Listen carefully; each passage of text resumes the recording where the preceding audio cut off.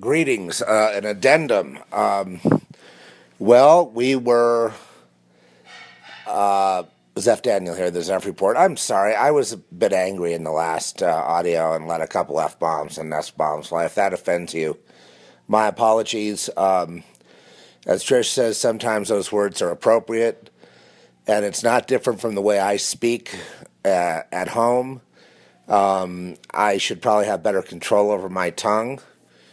I do in some cases, and in some cases I don't, In some cases I'm kind of a bit loose there, and that's something that, I wanted to work on. It's funny, now that I want to work on it, it's happening more often, so it's so bizarre. If I just didn't even pay attention to it, it'd probably take care of itself. Anyway, folks, we're in the top 10, this time number 3 in society and culture. I chose a more competitive category, society and culture, which is kind of like, a Podbean. You have several categories. I chose society and culture because I didn't want to choose religion for the Zeph Report. And it's more competitive, and you can see that, but we're in a block. We're number 3 in the block. They don't have it listed 1, 2, 3, but we're number 3. Last year we were number 7. Now we're number 3 in that block. Thank you very much. There's 2 ahead of us. But that's non-religious. That's some syndicated shows and whatnot there. So we're in pretty darn good company to have that rating. And we're in the top 3 or 4 for popular podcasts on Podbean. We're in the top 10 for all the podcasts, all the categories in terms of popular podcasts today. I don't know if it'll be there tomorrow, but we're there today. So someone's listening, and I thank you, and God bless you, and I pray in Jesus' name for relief for whatever your symptoms are, for whatever the problem is. I sense people are ill right now, and I'm just praying for your quick restoration. I was sick yesterday. Terrible, sort of a metabolic thing. I had gone briefly from being ketogenic to not ketogenic, to having carbohydrates, and then I was doing liver detox and doing all this stuff, and it just got me to a state of just real panicky, and then I got back into a ketogenic. That's the best for me, because it that with certain oils that I take has kept me. I'll just say, let's say you hear a lot about prostate. It's kept the prostate in good shape. Let's just put it that way. Whereas the carbohydrate way, I am almost crippled from that. So it's just a really dramatic difference between the two. But cutting the sugar has been the key with me, that has helped on many health fronts, and I'm very grateful for having learned that and read various books on the subject, including Dr. Warburg, who won a Nobel Prize for curing cancer, and he got buried. But including Warburg's research, I think it's irrefutable, And so, hallelujah. Now, moving on. Okay, so I've kind of forgotten about the incident of, people trying to shame. This issue of Christians shaming Christians for posting things that, I know these people are not Christians. I know they're not in the club. I know they're not saying praise Jesus. I know that the people that, if I post some music from the past, I know that they're not, but I appreciate music and what people are doing. And so I know that they're not all non-Christians either. Some are, but I know that they're not that. That doesn't necessarily mean a person's bad. If they're not saying Jesus, it means they have, for whatever reason, the Lord has not called them, or they're not paying attention. Like me, I went, my whole life I was evil, until finally one day I said, okay, Lord, or I said yes, and I begged, or whatever. I was bad until then. I guess you could say that, but that's pretty harsh, because I was probably a pretty good person. I was pretty much in pain, but I was not a bad person. And I would look at Christians, and and I had all kinds of artwork and things that people would say, "Oh, that's really evil." And now I look back on it, and I'm like, that this thing that I was getting at today, and now we're having part two because it's very important. It's very, very dangerous, people. It's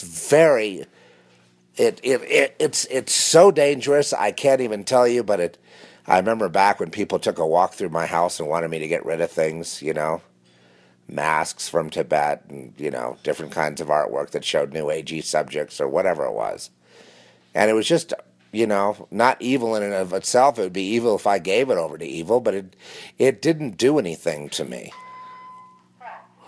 Just like, Brother Thomas said he bought a Toys in the Attic record, which was the Aerosmith 1970s, iconic album, Dream On and all that.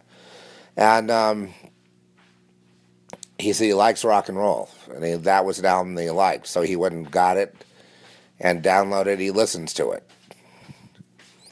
I might listen to Chick Corea, Return to Forever. Chick Corea, if I posted that, the same people would come around going, I'm sorry, but Chick Corea was a Scientologist and a Satanist, and Stanley Clarke is a Satanist, and Flora Purim was a drug addict.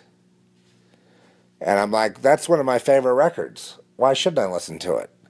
That's one of the best jazz albums. And Joe Farrell, well, who knows what Joe Farrell was? He's an alto, sax player. And, you could make a case they were all high on cocaine when they made the album. I mean, that's the rumor has it. And, and I'm not sure where, I don't think Chick Corea had the Chick Corea Mad Hatter Studios yet, but I've been to Mad Hatter Studios, which is probably demon infested because it's Chick Corea of Scientology.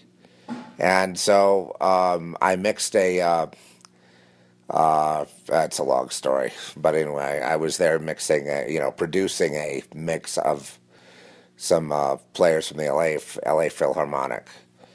And it didn't seem bad to me. I was there, and it seemed like a pretty good, nice room, nice people.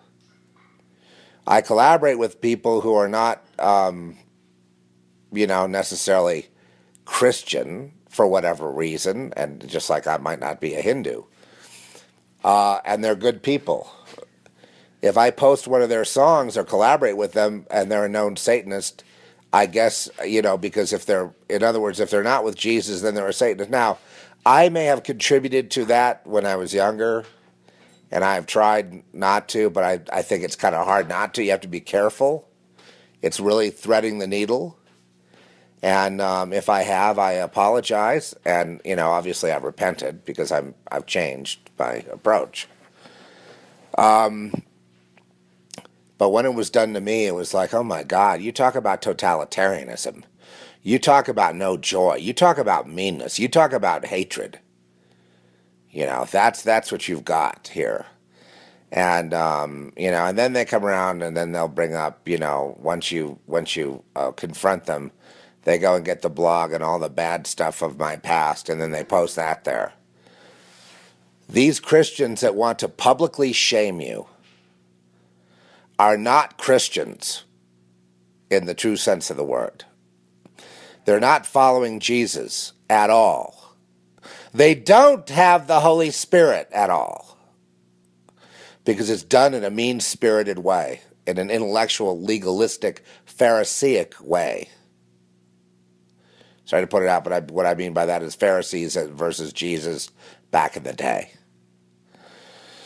So enough can't be said about this. I finally had to just ban the person from my Google thing because you didn't want to just have I decided not to have a staged event of watching this person then condemn me and then going through a whole long, thing for people to, with these kind of people, you got to nip it in the bud. I had another one around for a couple of years, and she finally manifested on YouTube, calling me all kinds of names in the book, and I'm sold out to Hollywood. I'm like, and who's paying my check? Who is my handler in Hollywood? There is none. There is none. But they don't. But that doesn't stop them from accusing you. And these people all are going on with the Jews and the evil of the Jews, and then Saturn and Yahweh and Molech, and and the whole rest of it. And in my experience, they've all been women. I'm sorry, but they've all been women, pretty much. And they go around with this broad brush, condemning everything they see. They're horrible people. They must be very frustrated sexually or something. You know what I mean? Maybe they're ugly. I don't know. You know what I mean? They're mad at the world, though. I can tell you that. And they get on this Christian thing as a lever. Now, I might have done some of that when I was younger, when I finally found some relief. But very quickly, I got my initiation into the NFL by seeing the way the churches treated us, and and how they just weren't satisfied with us being good people, making nice donations, making good contributions, singing, praying together. That wasn't good enough for them. They wanted more. They wanted to get into our personal lives. They wanted us to conform to their way of life and to their thoughts, and they would not accept it. They were the meanest people I've ever seen. And also the most threatening were the churchian people. The most threatening, and with some consequences, like my motorcycle got sabotaged, and with a nail in the back tire, a little tiny thing that just was like, but that led to a flat, which was bizarre because it's a brand new tire, brand new bike, a flat going 70 miles an hour on the freeway, and then it had to be hauled in. But that was related to a pastor at a church, a big mega church in L.A., because he had his bike there, and same issue. We got the Stonewall treatment because we were just being ourselves, and that wasn't good enough for these people. And then we got the sabotage treatment on top of it. So on behalf of the church, we kill you. Okay, right there. That the only time my life has been threatened or even sabotaged has been, not the only time, but I mean the time where it was kind of in my face one time, had to do with the church. And I'll tell you what was happening there. These Christians who told me to take down all this artwork and stuff, same one, same vibe. They are, many of them, murderers, and will murder you if you're not in Satan to begin with, and then you can have Jesus. In other words, the first conformity, which makes you like the world, and then after that you be whatever religion you want. Okay, that's unacceptable to Jesus Christ. That's unacceptable to our Lord. That is being spotted by the world. That is being conformed to the world and having the love of the world. That is not being separate in Christ. And people that go around shaming people are part of the same. I mean, I've seen it more with the evangelicals than I have with the Catholics, I have to admit. The Catholics seem to be a lot more cool in that regard, but, the world's a dangerous place. And it's dangerous because of the devil that doesn't exist, because of the conformity that doesn't exist, because of the rules of society that don't exist. How is a person that is an honest person, just a basic straight shooter, supposed to deal with the world that doesn't exist? They don't tell you what the rules are. They don't tell you what the thing is. So how are you supposed to know? Again, complete unfairness and a malfeasance of justice. And, I think you can relate to this. And then the targeting, of course, and all the rest of it, and the supernatural stuff is interdimensional and bizarre and very frightening. And all of this done to a child who's just trying to get, along. I cry foul. I say, no, not in this, not in God's world, not in God's kingdom. So when I see people who react by, well, what they usually do is they then say you're not a Christian. They try to shame you, and if you don't obey them, Sieg Heil, yes, ma'am. Whatever you say, ma'am. then they come around and say, well, you're no Christian, blah, blah, blah, you're evil, people should say, and they go on a campaign like that. These are jackals. These are not, obviously, I don't take them seriously as brethren, because they've made it clear they're not brethren with me. And so whatever I'm brethren with, they're not brethren with you either. And they're just not in the same vibe, not in the same family, not in the same thing. So, it can be a little thing like trying to shame you on a post that you make. But from now on, I guess when I see that, I'm going to kill it. I'm going to kill it dead that minute. And the reason is because I don't have time to do that. I don't have time to pussyfoot around, go back and forth on little adolescent threads, and babysit these people that they say they're born again 6 months ago, and then they go around shaming people. They're using the born again. They're using the whole thing to go around shaming, hating, blaming the Jews. If they bring the Jews up and they do the thing on a post, they are not in Christ, period. They couldn't be. It's impossible. They don't have the Spirit of the Lord. They don't have that thing that makes it, you would have discernment, but then you have the Spirit of the Lord that gives you compassion for people. They basically condemn everyone that does not obey them. It really comes down to Jezebel wanting to be obeyed. And another stealth, you can't trust them because obviously they're playing for the other side. So, in this case, this one was from my own, neighborhood. But of course, isn't that perfect? Isn't that perfect? Someone from your own area. Well, they're cut, and I'm going to do that with all of them from now on. I don't keep many people, around on Google Plus. I'm always cutting them because I just kind of hang out there and post stuff. I'm not looking for a fight or an argument. When I get into an argument or anything like that, it just, that crosses a certain line. Not a normal disagreement or this is the way I see it, this is the way you see it, that's fine. But when it gets into crossing that line and, you know when it happens, right? Then they're gone. And I just keep that low key there. Same thing with Twitter. If I make a political comment about Trump or something like that, I usually get a lot of inflamed, angry people making tweets, which I expect. But I just blow that off. I don't, that's because I made a political tweet. Yes, I make a political tweet about Trump. I mean, does that make me evil? I forget what I said. I said I'm happy that he demasks people and shows how many hypocrites we have in the media, politics, government. I'm glad he demasks Obama and the Clintons and everybody. I'm so grateful to have him selling out big stadiums. And then telling me that Ted Cruz is really ahead, which is a joke. It's because they want to run against Cruz because Cruz would be an easy... Hillary would crush Cruz without even trying to do anything. It'd be a joke.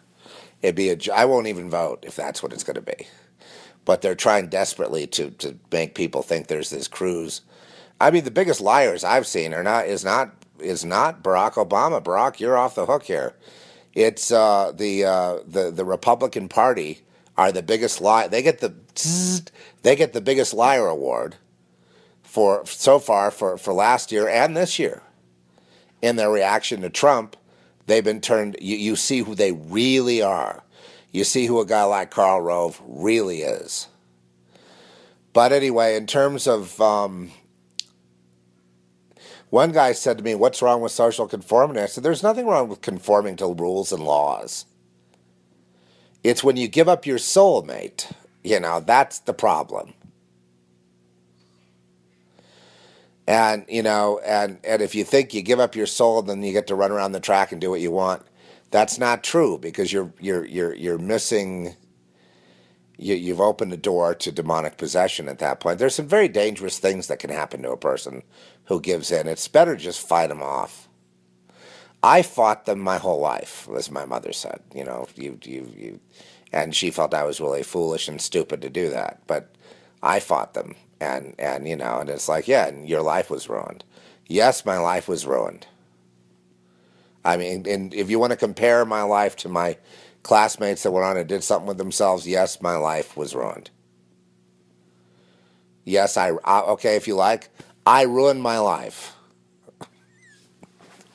Yes, I ruined my life. And I'm so ever so grateful that the Lord, well, I fought against something I didn't even know what it was. I just was like, I didn't even know what the heck I was doing. I was just, bumbling around, and I'm like, gosh, this is serious. They try to freaking kill you. So I said freaking, not, right? So this one, look, you just have to forgive me. I am sorry. Did I want to? I didn't even know what I was doing. I mean, when I look back on it and all but I have bona fides, okay? I'm not going to let some Johnny come lately, some know-nothing idiot, shame me for something I didn't even do when it's one of those guilt trip things they want to lay on everybody to exert superiority, because obviously they must feel inferior. They've been a Christian for a year and now, or whatever, and now they feel like they're in a position to lecture everybody about the walk in Christ, right?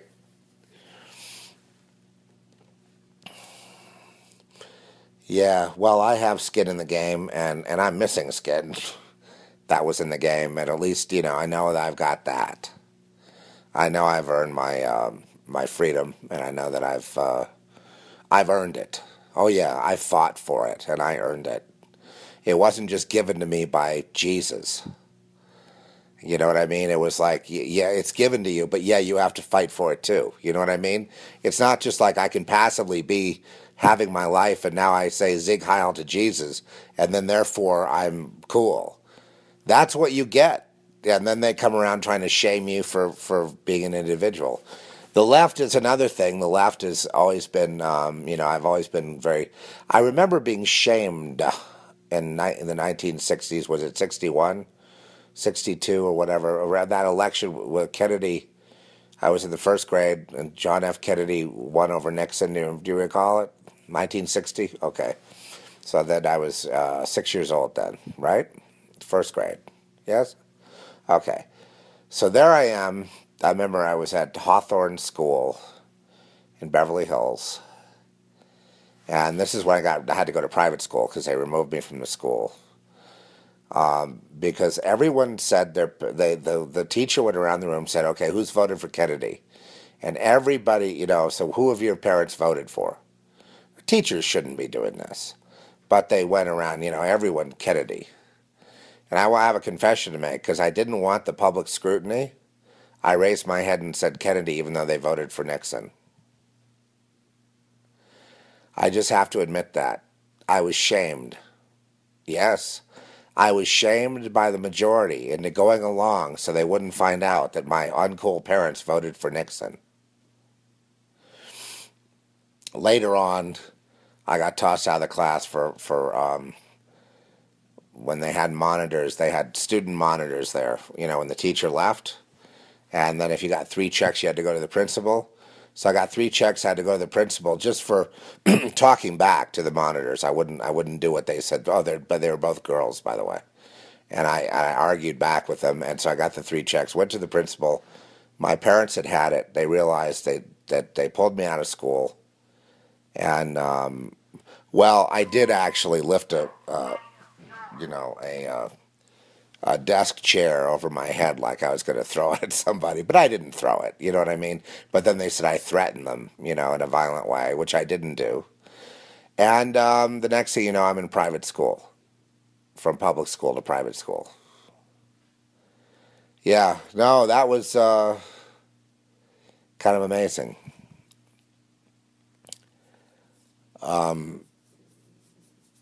Well, I don't know really what to say, but I did the rest of my stint in private school where they filled my head with all kinds of nonsense. And, the thing that I really loved was the Scripto pen and my friend Todd, who would write the most beautiful cursive. We learned how to write cursively in I don't know, 2nd or 3rd grade, and then Todd would just develop this great, style of penmanship. And so I always kept getting the Scripto pen, the same pen he had, but I could never make it so artistic as that. I could never make it look so good. And so there was a pen obsession going on, I remember back then. And then I remember another time when I was in the fourth grade, I started a paper. I got a mimeograph, where you have gelatin and you can run off copies. Do you remember those days? So I'd write up a paper and I'd start gossiping about people in the class I didn't like. I started publishing my own paper. Yeah, I realized the power of publishing right there. I started publishing my own paper, and it got everybody all into they couldn't wait to see what was going to be published, and then people got mad, and it was quite something. And then I was told to stand down. Right, they shut down the free press. Yeah. And then on the other bad things I used to do is I'd steal candy bars and stuff from sometimes when I'd ride my bike to school, to the private school, which is down Beverly Boulevard. There was a 5 and dime store on the way back, and I'd stop there, and sometimes I got caught too shoplifting, when I was like 8 or something, and I didn't do it again after that. But we got in a little habit of doing that after class. So that's pretty much it. Anyway, as far as public shaming, yes, I did put my hand up with Kennedy because it was over. I didn't want to be the only one. And I was aware of this social pressure when I was in first grade and 6 years old. So kids know what's going on. That's the thing. And then when there was the whole, satanic thing going on and rituals and whatnot, I mean, obviously I knew that was wrong, and obviously, as a 6-year-old, I'm aware. So they had to put it away because I was so argumentative and so crazed about all that they hid it from me, figuring they'd get me again when I'm 8. But then, see what I mean? And so it all had to do, and it all has to do with like that Baphomet thing, where you have the 2 kids looking up adorably at Baphomet, at the Baphomet statue, at Satan.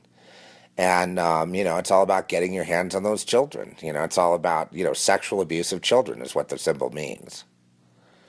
It's about having, permission and access to the innocent, which the wicked prey upon to keep their power. And this is just the nature of our world. Every single person in this world is aware of this, and it knows it's wrong, and is trying to make a go of it anyway. And I appreciate that. I just, So those of you who are on these blogs and YouTube comments, just beware that there are people out there that, if you don't kowtow, like I don't kowtow to anyone, if you don't kowtow, they want to shame you publicly.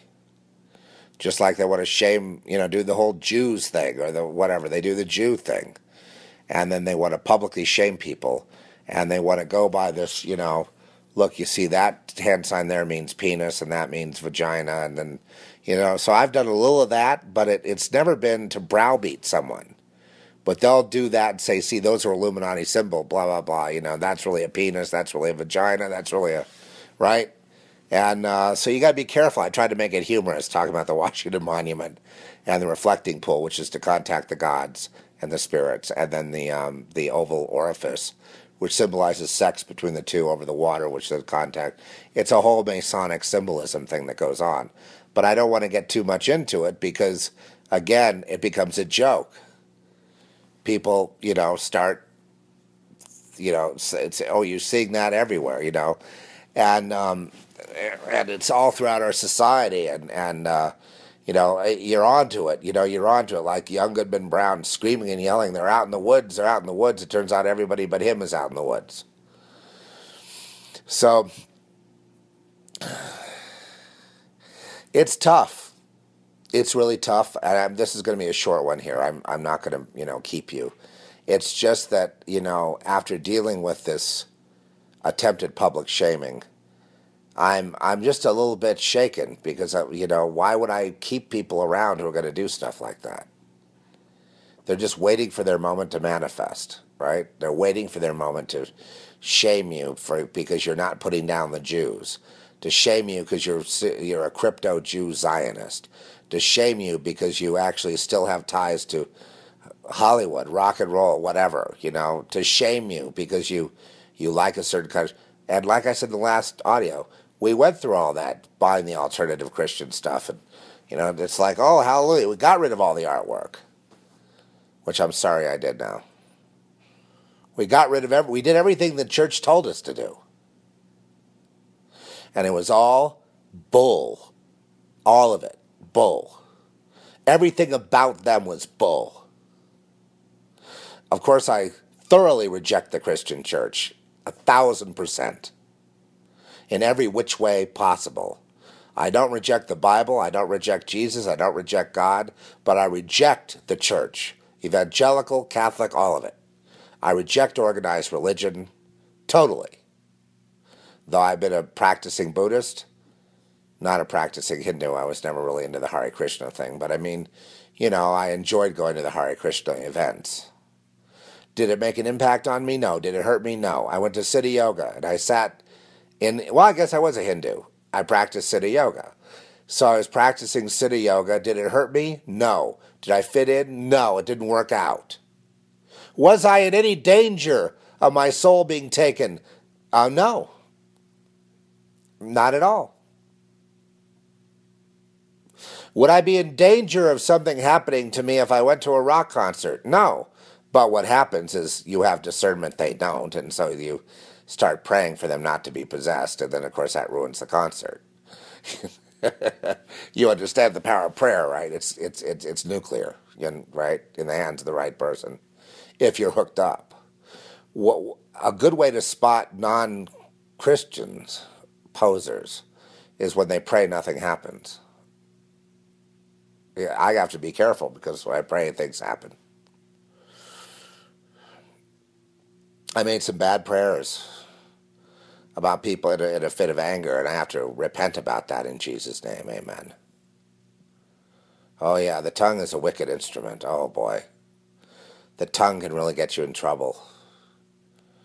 And so that's something, and yes, but am I shaming people for, well, sometimes I might get mad, but I mean, it's this shaming in Jesus' name thing. When I became a Christian, I realized that all these rock stars are really sellouts, and so did Satan. So I'm not really interested anymore. I mean, if you call this Ginger Baker guy a genius, and then he's no genius, he's just a demon-possessed pagan. That's literally what was told to me today for posting a documentary on Ginger Baker, who changed the course of drumming in terms of drums, and I'm a drummer, I don't care whether he worships moon rocks. He had an achievement that's worth noting, worth mentioning, and worth appreciating. And he's a mean, cantankerous old man. He throws stuff at people. I understand that. But far worse than him are these Christian hypocrites. Far worse. Far, far worse. Far more evil than he could ever be. Anyway, he isn't worshiping anything. He's an old man with infirmities, and he's disillusioned with life, and I feel sorry for him. Because he had all that glory at that time, and he didn't get paid for the band that he created. The guy who wrote the lyrics and the guy that wrote the melody, and they got paid. And his big band was Cream. That was his band. They got paid. He didn't. It's not fair. It should have been all split. They should have put him on the melody and the lyrics too. I mean, I suppose because he had final approval, he should have at least been on with royalties as a producer. I'm horrified at the treatment. But he wound up, not having everything going on and having a great life because of being a madman pagan. Anyway, he was a madman for sure. He was a drug addict, and that he says that helped his drumming, and then he got off of it. Yes, he's guilty. He's guilty. He's a sinner. My God, he's a sinner. I don't know what to do with this problem of this Christian thing. I just realized today it's a lot bigger. I mean, I'm not dealing with the actual person. I don't know who the person is that made that statement or whatever. I'm dealing with a spirit that came into my consciousness. That I've been dealing with that spirit over and over again from the very beginning. It's women. You know, it was Lisa Ruby's at first, and then the Gabagoo. I don't even know what her name is. You know, the publishing things and hiring people to pray for our deaths and all kinds of nasty stuff. This is Jezebel territory. You're talking about Jezebel versus Elijah here. You know, the one with God versus one with the devil. You know, if I have any prayer at all, it's to expose these hypocrites that claim Jesus, claim to be born-again Christians, to expose these people and put them out of business because they go directly against God's anointed, finding, you know, details that are wrong with them and then trying to shame them. I mean, they could be all over Brother Thomas right now for the fact that he, you know, liked rock and roll. I like rock and roll too. I've done a couple of rock songs, you know, not that people who, you know, I have two audiences, podcast audience and a small group of music audience. The music people know, but a lot of the people that listen here, I know it's because you're distracted, but you're not really music lovers anymore. I am. I want to go back to doing a lot of listening, and I'm right now researching some. I definitely want to get back. And well, the biggest mistake I made was when I went to the CD after I got rid of the vinyl. I mean, how could I have done that? I mean, I just was ignorant. I didn't know, and then the CD was never as good as the vinyl. Never. Oh, people make vinyl records now. It doesn't matter. You're going from there. It all depends on the quality of the conversion. They're going from digital to analog. I'm talking about analog to analog, baby. No digital. Yeah, yeah. Well, I'll have you know that all the big records that you like, they're mastering on tape. That's right, analog. You can't fool Mother Nature. Now, why are they doing that? Because it gives them an edge in volume and headroom and punch and saturation. It gives them an edge. It just sounds nice. You know what it is? Our spirit recognizes the sound more. That's why I run everything that I master, everything that I do here, through analog gear, because there's a thing that just makes it more inviting, you know. But without the mafia behind you pushing your records out there, pushing your, you know, without being 20 years old and being pushed by one of these, you know, groups of people or corporations or whatever you want to call it, the corporate mafia. Without that, you know, you're going to have a small group of people that listen to you, you listen to them, and, you know, hopefully it works out, you know. What I tend to do is I gather people that I know, and I like to gather them on in a playlist, and you know, just get completely off the world's music and just listen to people that I know and applaud their progress or their whatever they do. But you know, never mistake that it's all about entertaining, you know, each other. So, you know, we're entertaining each other, and there's a lot of people doing it, and there's a lot of people that were around doing that. But make no mistake, we all know that we don't have the big machine behind us.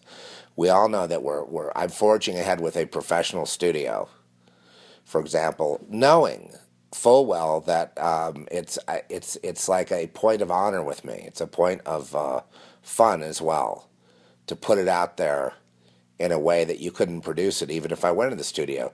The amount of time that I take, it would cost me so much money that I wouldn't be able to put out even one track. But I'm putting them out all the time. And so it's like, it's not a form of vengeance, but it is like kind of like a game of chicken. You know, put it out there and then do what you want to do, but make it the same quality as what they can do. And I find that to be delicious. A delicious vengeance that hurts no one, but it's a nice vengeance. As far as celebrity goes, of all the music, I'll keep Adele, but the rest of them you can just flush down the toilet. I'd have to go back to my jazz records to really find something to get excited about. Right now I'm on this thing with African drumming, so I'm on to the African drumming right now. And thanks to Ginger Baker, because now I know the secret of his genius. And he was very influenced by African drumming, and that's what he was trying to achieve. And so, besides other things, but I mean, I don't think people realize how unique he was. But when I have these little fucking children, I'm sorry, Bob did it again, who know nothing about anything. They know nothing about the Bible. They know nothing about anything, about any of this. Who have not suffered, not really. Who have no skin in the game, spouting off. You know, who were not lying there in a coma, you know, at the hands of some other person, you know, or who are not who claim to know all this stuff, but they and also the other thing is ex-Illuminati, you know, even though I've claimed it myself in a way, I don't, I just want to say always red flag when someone's an ex-Satanist. Of course, I was no Satanist, but always a red flag when there's an ex-Satanist who's now a Christian. I don't trust them as far as I can throw them, okay? I don't care who they are, I don't trust them. People say, well, John Todd. I say, I don't trust him as far as, I mean, I don't know where he is, he's dead or whatever, but I absolutely pay no attention to people like that. The biggest one was Bill Schnoblin guy, you know what I mean? I read his book, I threw it all the way across the room. It was so filled with error. I'm like, you were never a Satanist, you idiot. You know, but I mean, the people gobble it up. I'm not in that world, and I don't want to be in that world. And I don't have anything to do with these people. Ex-Satanist this or ex-Satanist. So I don't do a lot of interviews with people, because I'd rather talk to the man on the street. You know, so I have one F-bomb in this, Frankie, and I'm so sorry. I don't know why my tongue is loosened. It's more, I guess what God's doing with me is having me not be a hypocrite. Not talking one way at home and then, you know. What do you think, Trish? Am I a hypocrite? You're the best. Am I evil because of this horrible... No. Your skin looks lovely, by the way. Thank you. It's very noticeable. She's using a skin cream now that... Now I want to use it. It's okay, so be vain now. Be vain. Be vain. There she is. Vanity will get you nowhere. So and then, you know, Frankie and then Rich Keltner, me and Frankie went through this whole public shaming thing, you know, up against these same people, and then I dealt with it early on in 2004, 2005. And I asked my friend who was friends with Lisa Ruby, I said, why is she on a campaign to hurt me? I don't see what I did to her or what, you know, I was just the Zeph report. You know, God told me to go out on the internet. I had no idea what was out there. Then I met the Christians online. Welcome to the NFL. All completely evil people. You know, and then I met the talk show whores, right? You know who they are. And then they're all evil.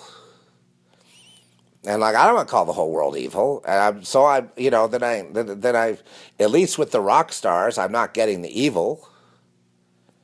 I might be getting some honest confusion or people seeking the truth or whatever, but I'm not getting, you know, it's like you run into all these handlers and controllers in Christianity that are there, wolves in sheep's clothing, to handle people. Oh, they don't think they're wolves. They think they're lambs, you know. But then if it does, you know, you can always use me as a litmus test. If something doesn't work out with me, oh, well, there's something wrong. That's right. At least that's what I do. I use myself as a litmus test. And the people I tend to get along with are not labeled as Christian. They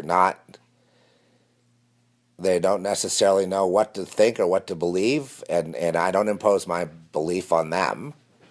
But you know, we just are kindred spirits. Like I say, I got one guy that, you know, I kind of like him, but he's on this thing with the, you know, with the, I don't know, I can't even go into it. But it's definitely an anti-God rant.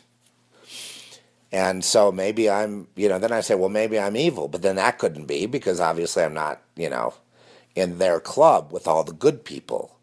Because they all look like angels of light out in public and on the airwaves. And they all look like they're good people.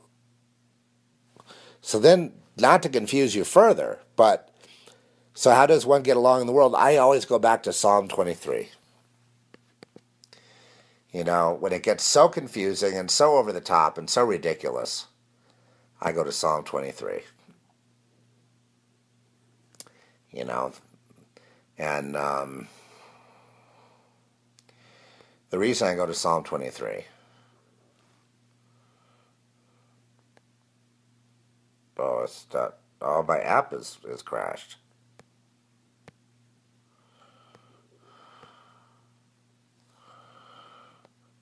Oh, here we are. Okay. Oh, the app. Oh, it just crashed. Oh, it didn't like that. Oh my goodness. Okay, let's just go to the Psalm. This thing has its own mind. 23. I think you're going to hear some new things in here you didn't hear before.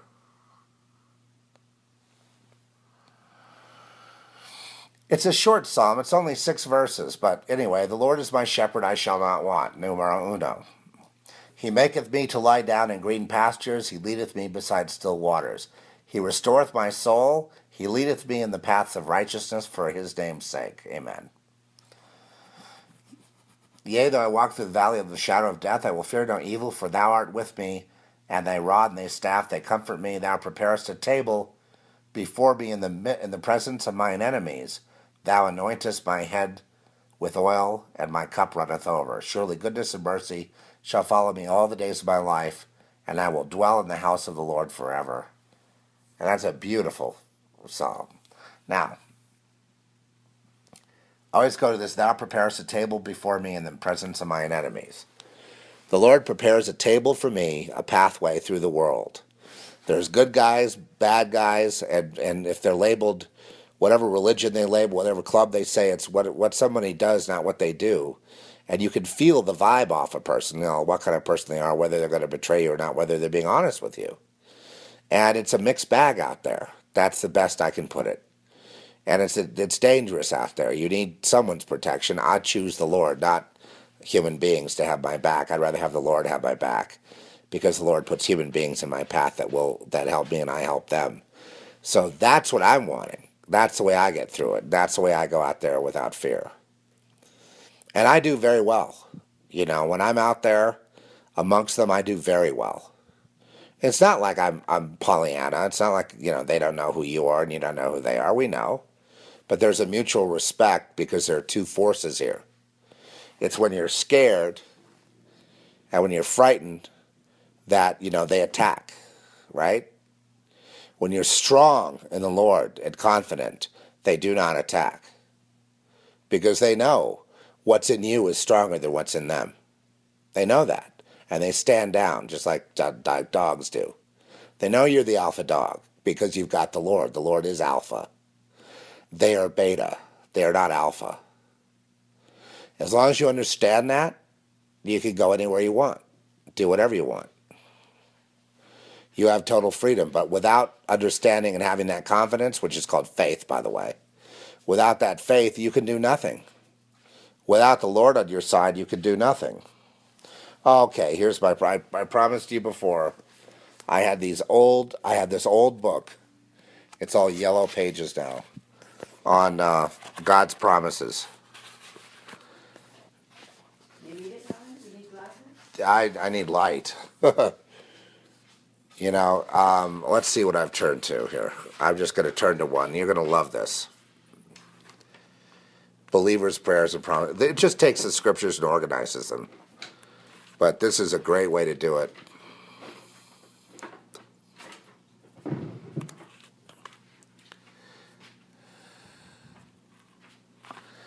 Well, where's the one about... This is not the one I want. Is that the right book? No? There was one that, you know... All right, here's one for peace.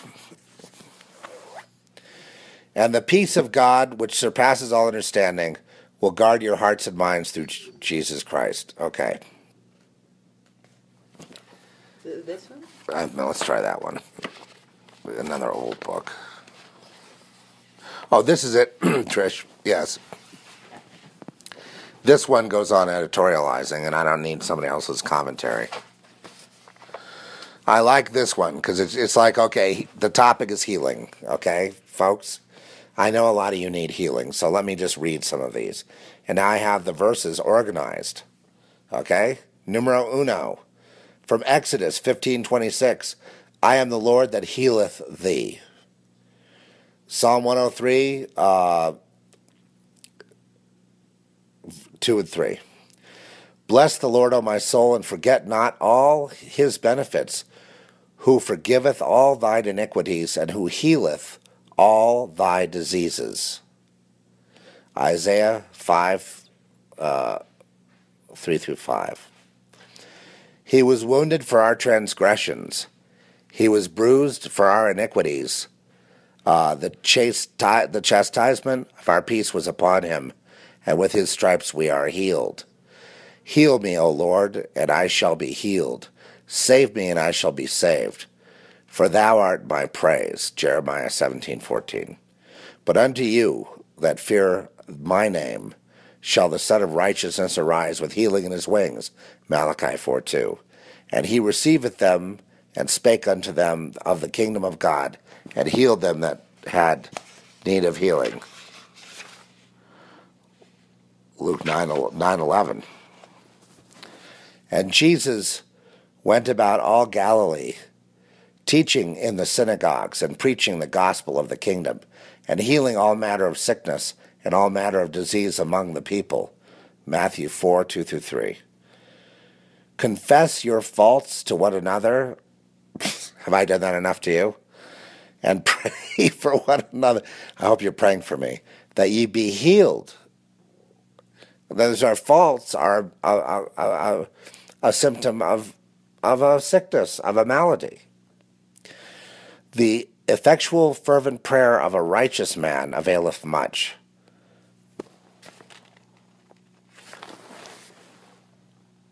James 5:16. Who his own self bare our sins in our own body on the tree, that we, being dead to sins, should live unto righteousness, by whose stripes we were healed. 1 Peter 2, 1 Peter 2, and that's 2 through 4. Who his own self bare our sins in his own body on the tree, that we, being dead to sins, should live unto righteousness, by whose stripes you were healed. And this is spiritual healing. Okay? The reason I like that, it's called Bible Promises. It has a picture of a gal sitting there on a park bench. And I'm pretty sure it's still in print. It's by Whitaker. And there's no editorializing.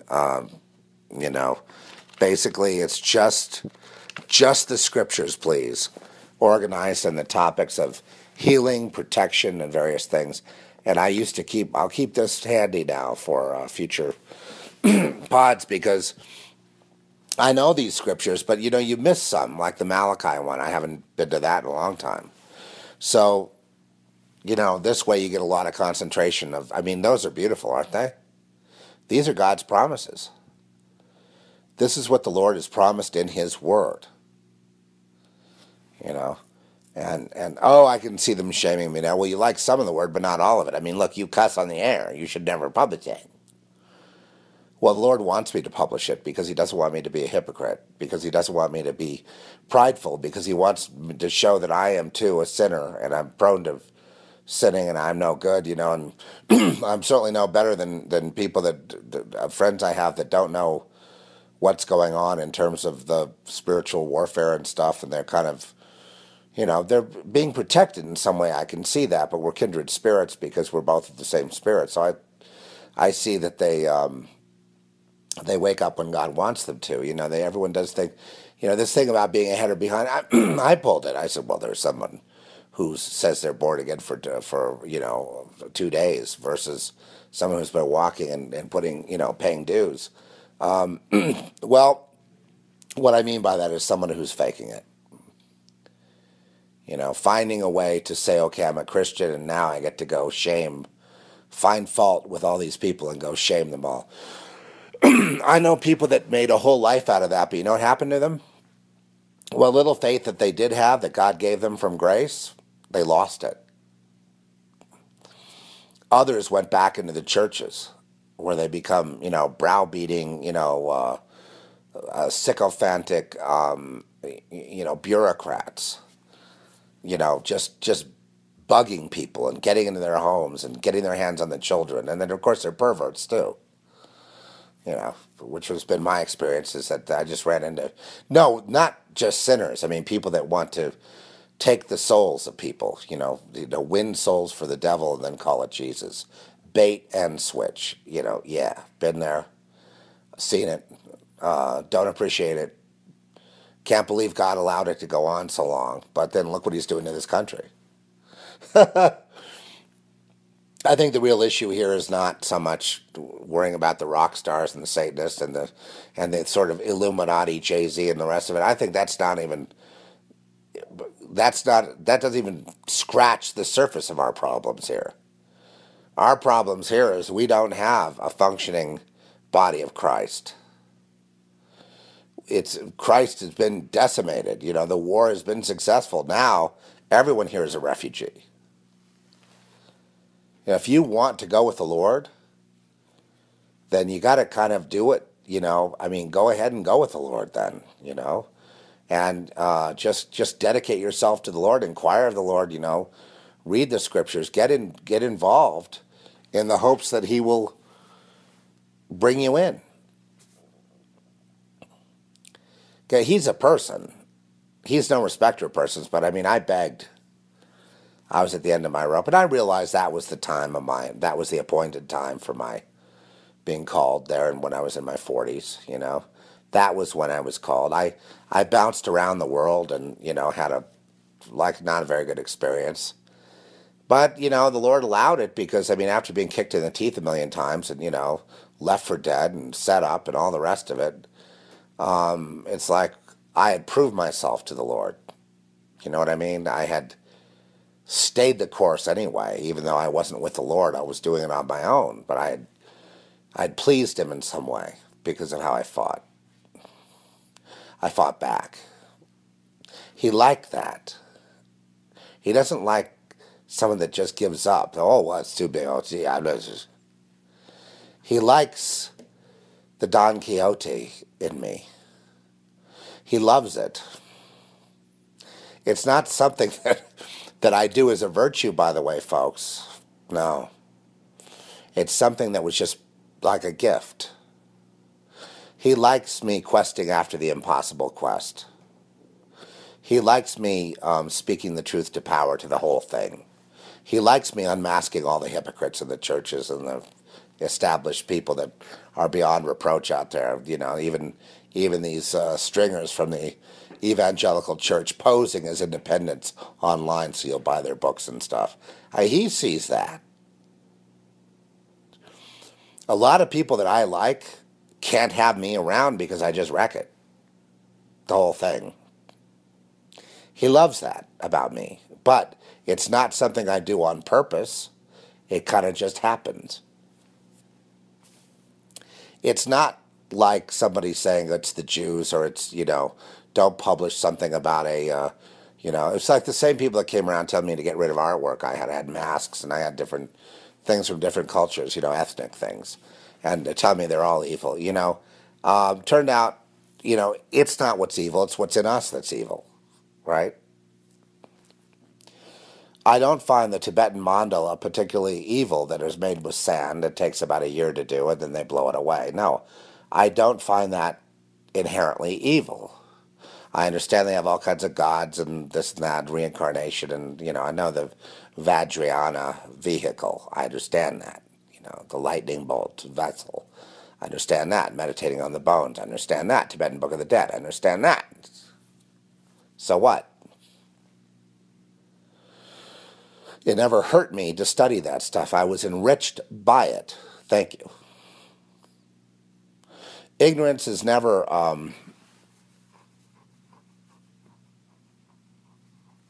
the big charge against the Christian church is that the Christians are a bunch of ignorant racists that react stupidly to everything. You know what I mean? And the charge, as far as the American church, is absolutely true. I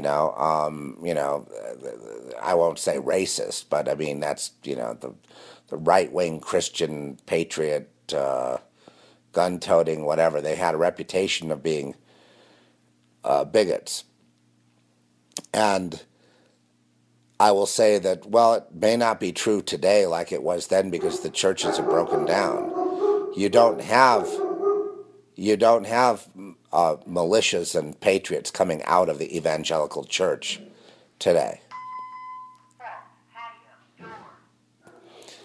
So, now it's just white people are bigots. The white people are the problem. Kill them all. Which is the policy of the president and the social changers and the bureaucracy and whatever. They've kind of tried to slant it all toward and then of course they want to they want to eradicate white people, and I don't care if they eradicate white people or have blue people, or I don't care what they do. To me, this whole planet is a problem. You know what I mean? What I want is deliverance out of it. I can't really relate to it anymore. I used to, want to win the game and all that, but at this point I've seen so much that I can't take back. I can't go into Disneyland anymore. I can't just have a nice delusion to kind of sit with. Even a momentary appreciation of a drummer, apparently that's illegal. I just don't even want any part of it. They'll shame you for doing this. They'll shame you for doing that. They'll shame you no matter what you do. They'll shame you and shame you and shame you and shame you and shame you and shame you and never stop. You can flog yourself and whip yourself. You'll never be good enough. They're going to have to just burn you at the stake because you're just made wrong.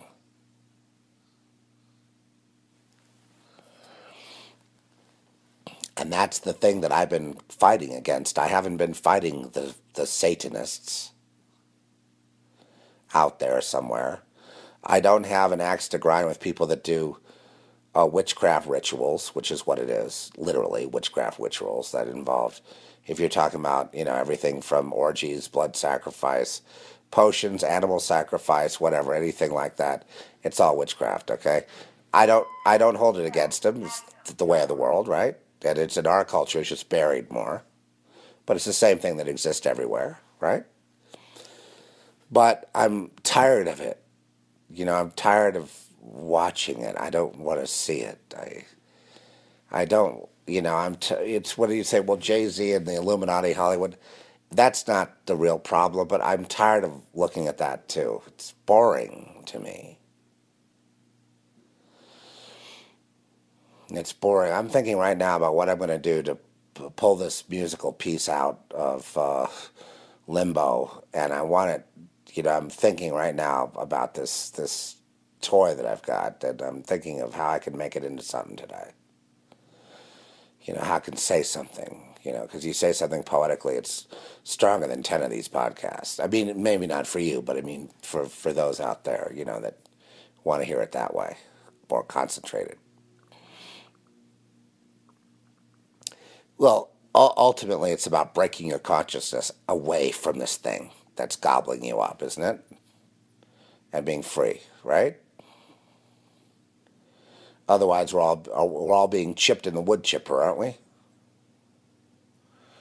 Oh, just let it happen, man. Just let it go.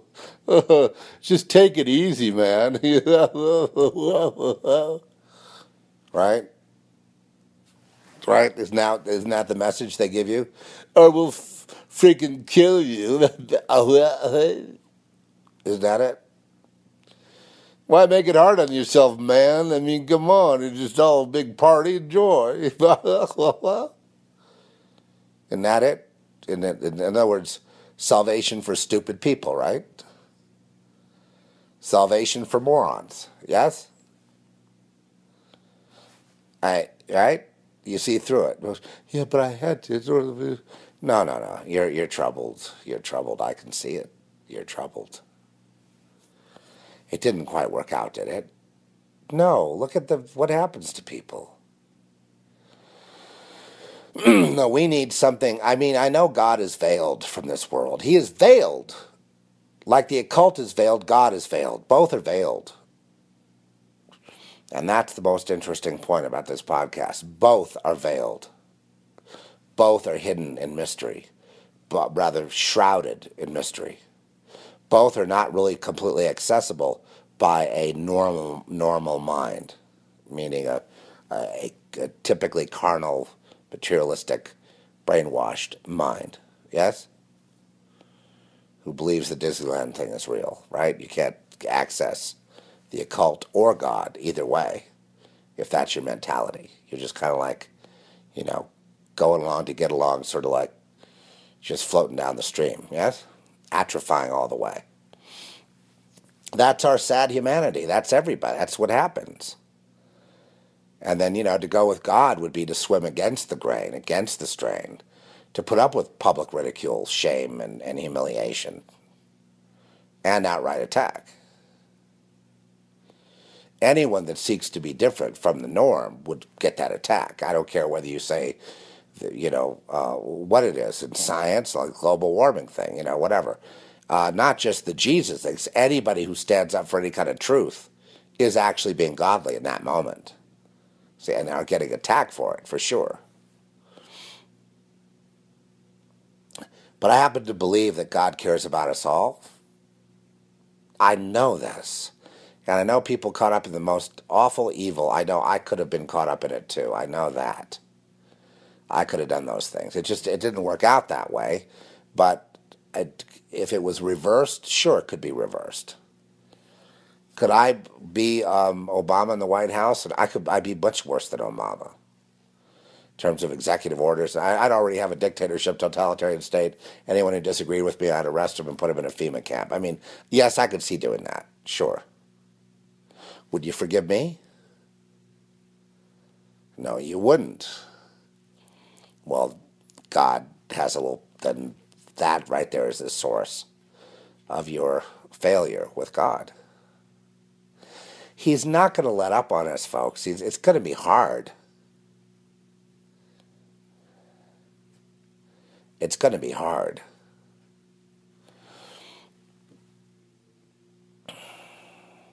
There's no definitive statement I could say that's across the board, one brush for everybody. All I can tell you is this. It doesn't matter what your perspective is or where you're coming from and what your background is. You're going to have these challenges in life, okay?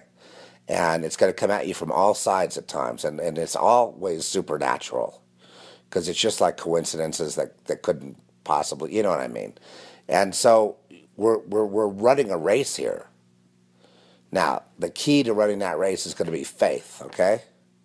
It's going to be faith in God and faith now, with me, it's faith in Jesus. Now, I dance with the one who brung me, meaning that, it was God, Jesus, the Word of God, the Bible, etc., that lifted me up. I was the rejecter of, I would go everywhere but the Bible. I was, like I say, in Hinduism, through City Yoga to various forms of Buddhism, from the Tibetan Buddhism, Taoism too,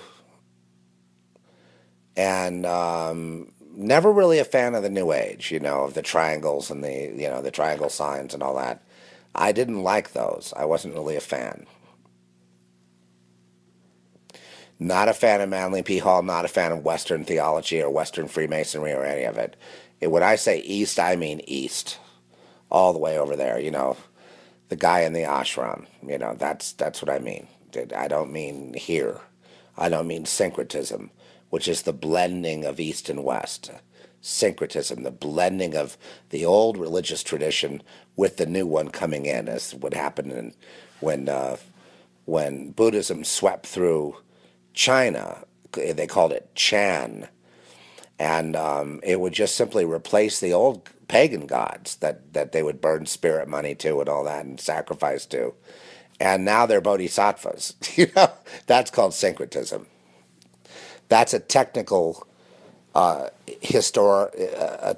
and it's a technical term in a technical field of the history of religions, which is a field used to be also be called comparative religions, but the chair at the University of Chicago, which is a big hub of this, is uses the word syncretism to describe the blending of religions in a village, let's say, where it was one thing, and then a new movement comes in, a new wave comes in, the new law of the land comes in, and so it changes, but they never really get rid of the old gods.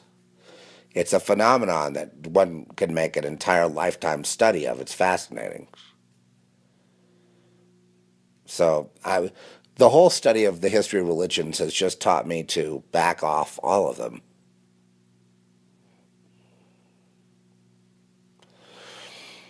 When I say Jesus, I also mean truth.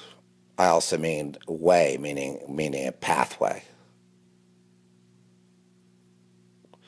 No, I do not advocate taking the open road, the wide path. If I happen to quote people or put videos up of people who have taken the wide path, it's because there's something about their lives that's significant to me, and I don't consider any life over until it's over. So to me, everything is fair game. If I see art that I like, and they say, well, that's from a seething Satanist, but I don't feel that satanic vibe in the artwork, then I'm going to look at it. I'll make up my own mind, thank you very much. I don't need someone to tell me, or worse, shame me for having looked at it. I mean, am I making myself clear? Well, this has to be cleared out before 2016. I mean, this is what ruins every walk, because nobody likes the yoke of slavery, and when people come around doing that, they're trying to enslave you, right? And box you into their little box of reality. And if you step outside the box, they're there to shame you again until you behave. This is ridiculous. This is demonic, and this is taking what was meant to be an open door for you to be free and closing it, and having these shills tell you what to think and not think. You know, I say think for yourselves. When you encounter scriptures, you don't need me to interpret them for you. You interpret them.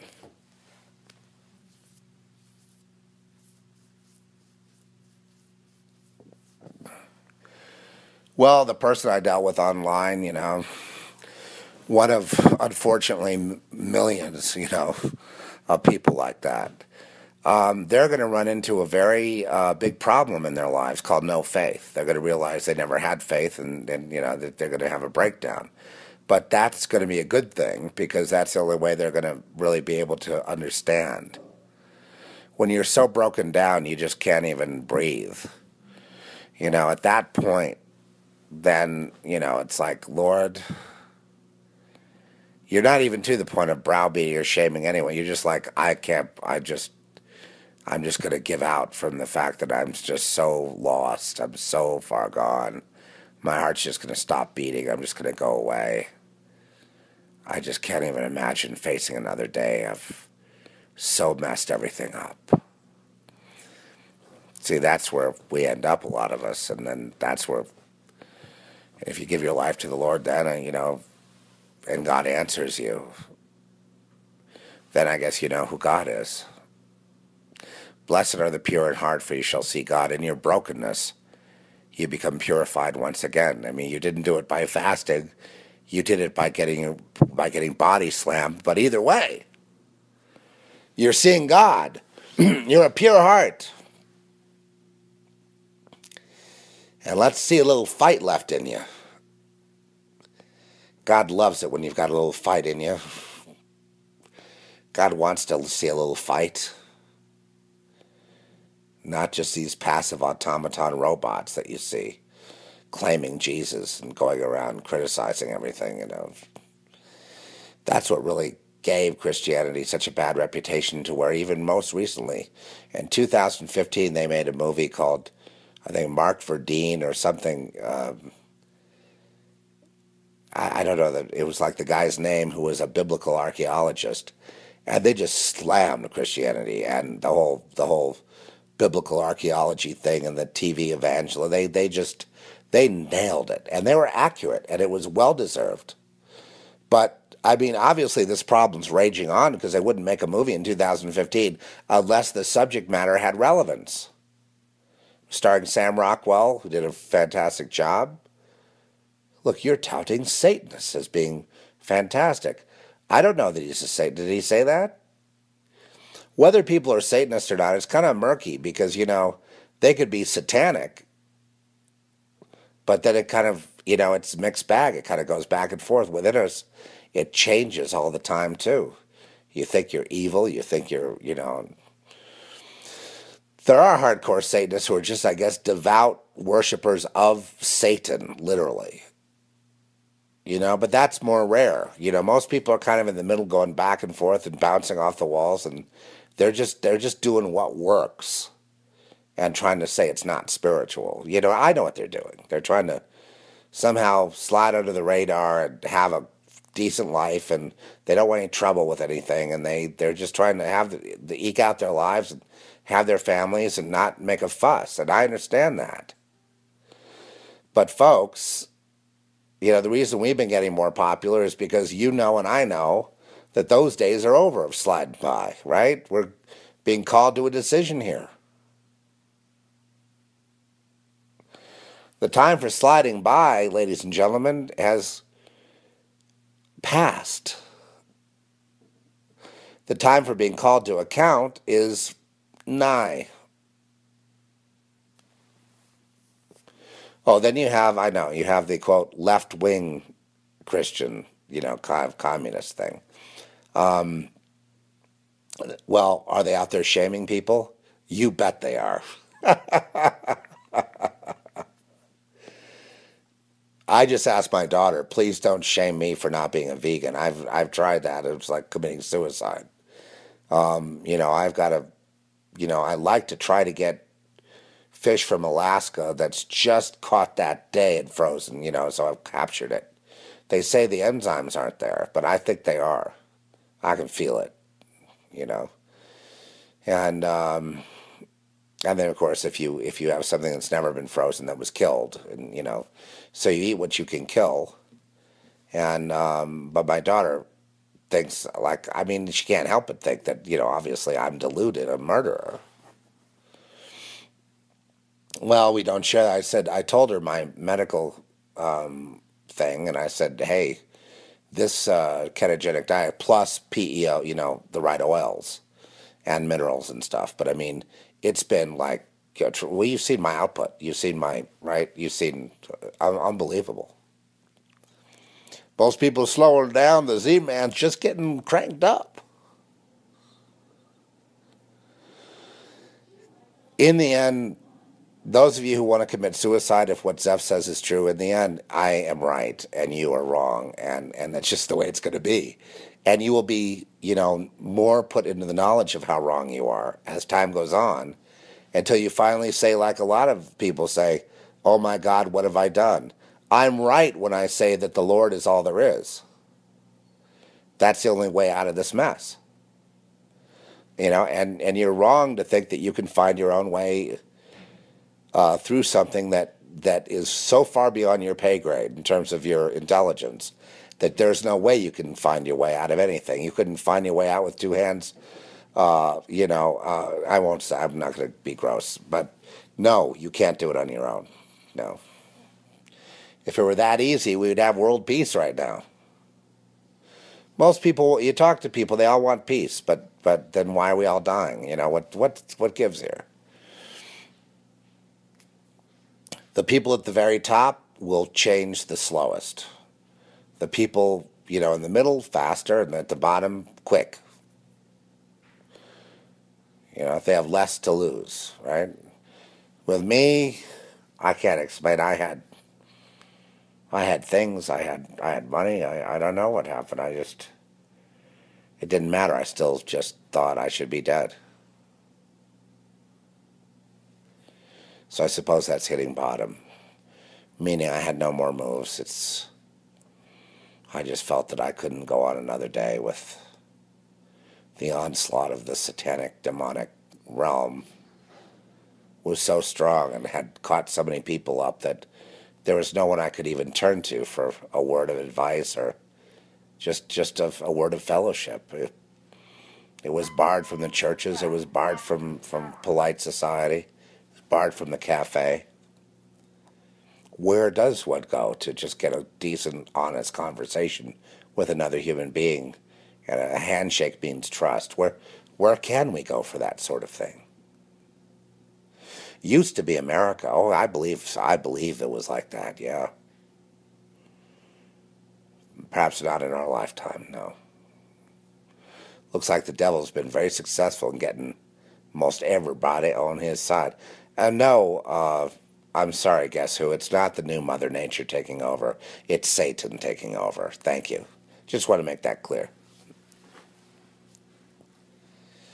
Well, just in case someone thought they could slide by with those lyrics. No, I'm sorry. Burton Cummings Jr., you didn't slide by on that one. Okay, just no. I'm not. It's no criticism. I dig the Guess Who. I listen to that song occasionally. I always marvel at Burton Cummings' voice. What a great voice. What a great band.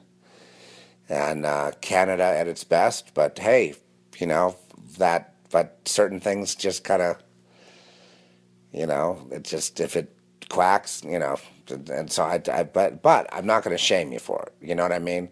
You want to listen to that, and and it's cool.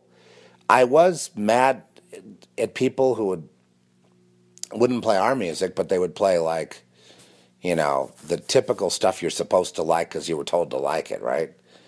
Nothing happens by accident with these pop stars. You understand? And rock stars. Nothing happened. Everything that happens to them is money has been put into it, planning. They know that you're going to accept whoever they put in front of you because they know the levers to push to make you accept. Understood? I saw a fantastic movie recently, and don't let me get by without saying this, called Life. It was about a photographer from Life magazine who was following a young James Dean around. Of course, he was young. He died at 24 years old, so he was always young. But following James Dean around pre-fame of East of Eden and Rebel Without a Cause. These are two movies that were big influences on my life. They're big they were big on my parents' lives. They were big. 1954, 1955, 56, respectively, and he died at 24. A very tragic, mysterious, crash in his Porsche, and people are sometimes intimating that, well, the studio did him in, the corporate mafia, because he was rebelling. He wouldn't do what they wanted him to do. He wouldn't show up at the premiere, for example, of East of Eden. He didn't even bother, and he was supposed to. And so he pissed everybody off so much he wound up dead. But it was an accident. Anyway, it's another suspicious thing, yeah, just like the rock stars. They want you because they wanted him because he couldn't be controlled. Anyway, I thought the actor that played James Dean did a terrific job of creating, maybe not the same as James Dean, but a very enigmatic character who had this raw talent but couldn't be controlled, and the photographer who captured it. And, it was a little tiny film, you know what I mean, just a character piece. But I thought it was really, because you're dealing with big icons and big history. But I thought it was, it was the first time I thought about James Dean being the victim of a hit rather than an accident. So maybe the movie was aiming it that way a little bit, It's funny, I knew the grandson of Jack Warner, went to school together. And they had Jack Warner in here threatening James Dean that he was going to, what he was going to do to him if he didn't obey, So it's like, yeah, they'll let you have all this wealth. They'll let you have a big house in, Bel Air, a yacht down in Marina del Rey. But the thing is, you can have all that, but there are rules you got to follow. And if you're stupid, you don't follow the rules, and bad things happen, like people wind up dead. Enter in one Marilyn Monroe, case in point. Suicided is what happened to her. Yep, she was owned and operated by 20th Century Fox. Yep. Well, I say that because I knew the doctor that was in charge of her. Well, he's long dead now, but I just find that very interesting. That I had met him, and, I always felt that he was a man who had so much blood on his hands, just was so troubled as a soul, but was a good guy underneath. You know what I mean? You could see that with this guy. He was he was the main medical doctor for 20th. Anyway, you could see he was a good guy, and he was a kind soul, but very troubled at the things probably he had to do to have such a position like that, because the stars were there to be controlled. But, what works on the screen is usually an enigmatic person who is just not controllable. There's like an isotope that's unstable, and so much tragedy trying to control that thing because you're running a business. And yet, the people that really want to be there, that show up on time and at work and are cogent and literally reliable, these are not the people that translate to the screen in the main. They're looking for that enigmatic one that they just can't quite control, who might wind up dead like James Dean, who just might wind up dead like some of these rock stars. That's what the world wants. And yet the very nature of these people is uncapturable, elusive, and enigmatic. And I find this conundrum to be fascinating. Again, it's not something I'm going to spend time on, but I'm always fascinated, by that sort of thing. It's the person that would say, rebel without a cause, but the rebel doesn't know he's a rebel, isn't conscious of who he is. He just is that way. And,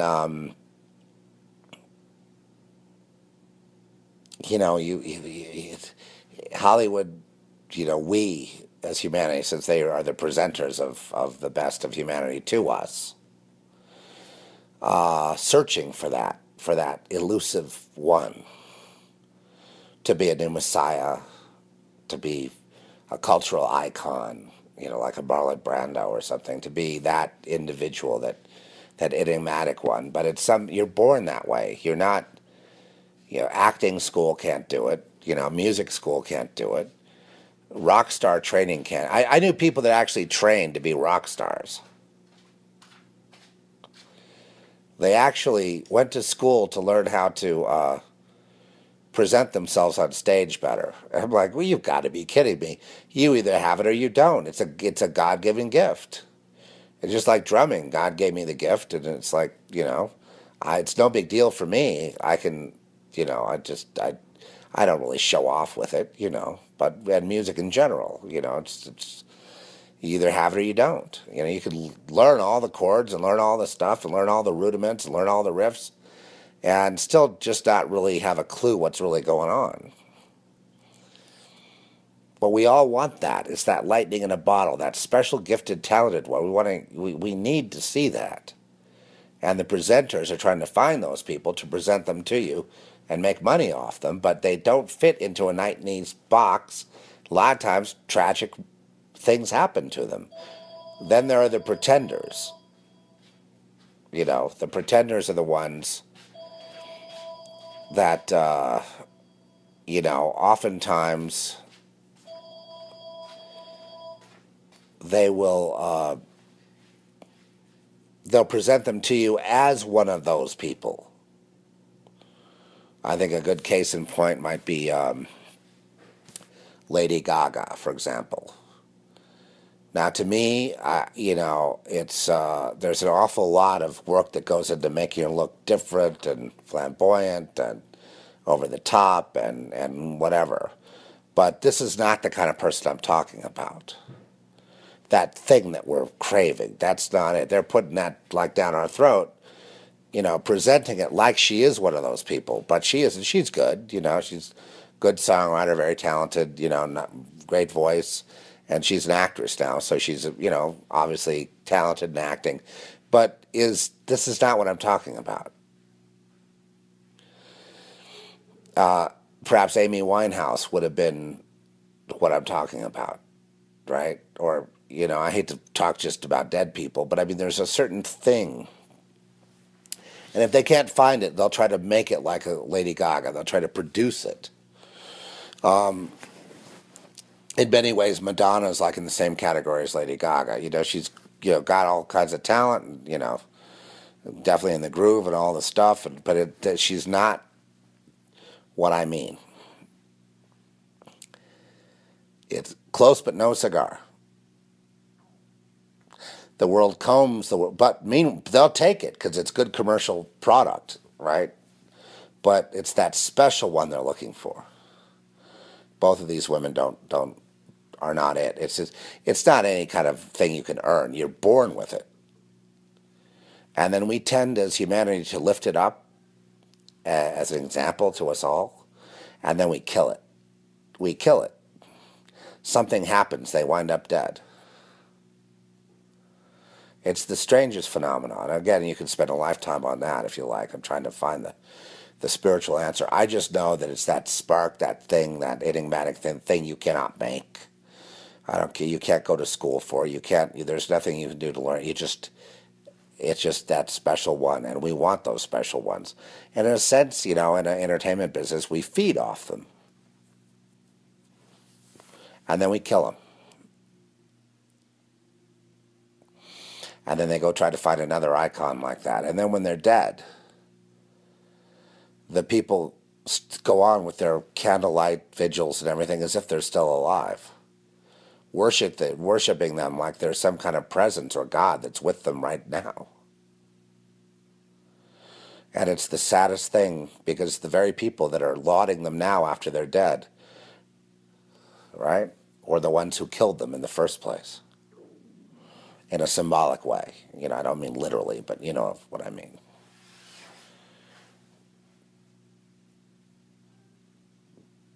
I think if you look back through the world, you'd find there are many more examples of that sort of thing.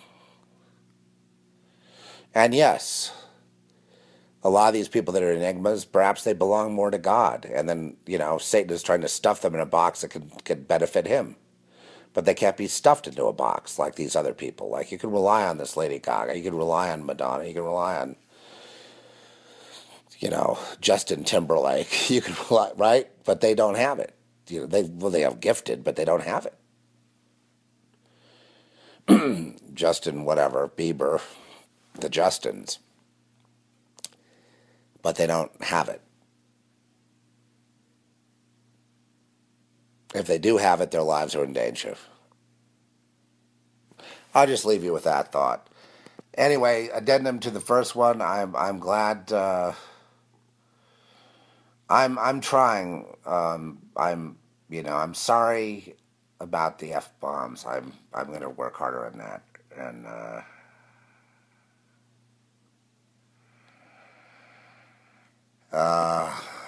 God bless.